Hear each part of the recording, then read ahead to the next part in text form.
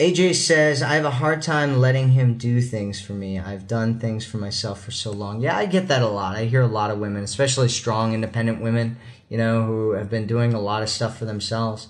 And I feel like so she says, I feel like he'll get burned out. I did in my past relationships when I did everything.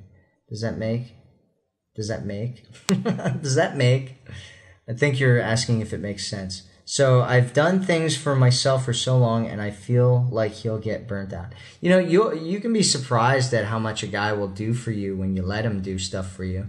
And so I just let him start doing stuff for you, and just open yourself up to it and ask him for help, and just make it kind of a stair step thing for yourself, right? If you've had problems with kind of opening up and allowing people to do stuff, just kind of walk it up a little bit, and don't try to put too much on yourself of trying to let him do things for you too quickly, and just let it kind of escalate over time. That is totally cool.